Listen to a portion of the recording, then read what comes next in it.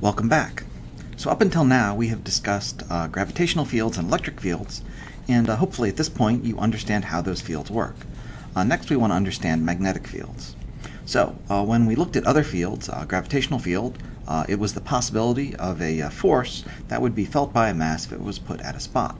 In an electric field, it was the possibility of the force that a charged particle would feel if it was placed at that spot. And so a magnetic field is the possibility of the force that a magnetic material would feel if it was placed at that point. So probably the first example of magnetism that we want to talk about is that the Earth is magnetic. The Earth generates a magnetic field, and here you see the Earth's magnetic field deflecting charged particles that are ejected by the Sun, and they crash into the North and South poles. So these are called the northern lights in the north, or the aurora. So historically, the use of magnets for navigation was very significant for trade and exploration, and our unit for a magnetic field here is the Tesla, and so that's named after Nikola Tesla. So to visualize a magnetic field, just like we did with electric fields, we draw magnetic field lines. The magnetic field is labeled with the letter B, and the magnetic field is a vector.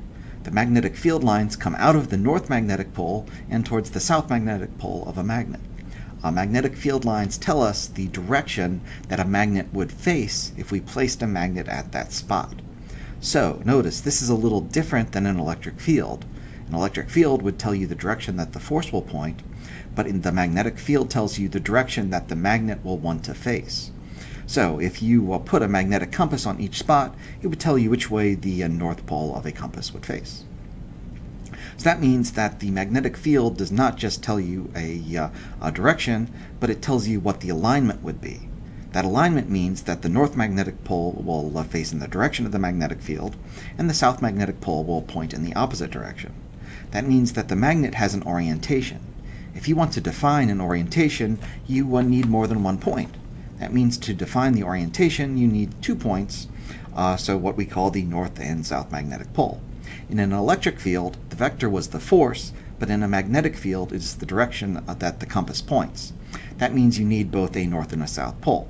In magnets, you can't have a monopole, so a north pole just hanging out without a south pole, because if you put a monopole in a magnetic field, well, it wouldn't have a direction to point, so it wouldn't have any way of responding.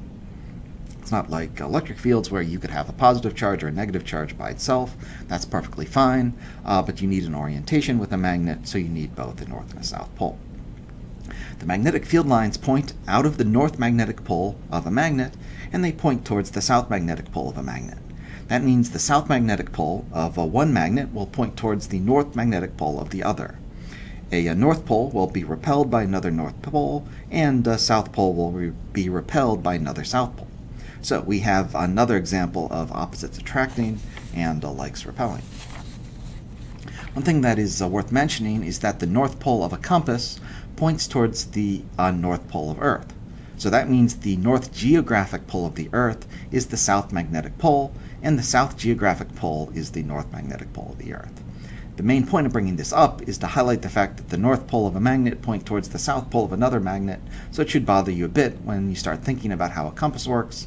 Either the north end of a magnet needs to be the south magnetic pole, or the north geographic pole needs to be the south magnetic pole. So yeah, it's the second one. The north geographic pole is actually the south magnetic pole.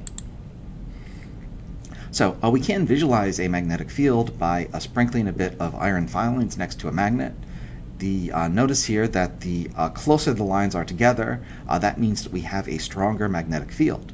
So that results in the magnetic force being strongest near the magnetic poles and being weaker the further away you are from the poles. This can be visualized because iron can become magnetic, so the filings like to align with the magnetic field. Alright, so you have a few questions to answer, and next we're going to discuss what makes a particular material magnetic. Good luck.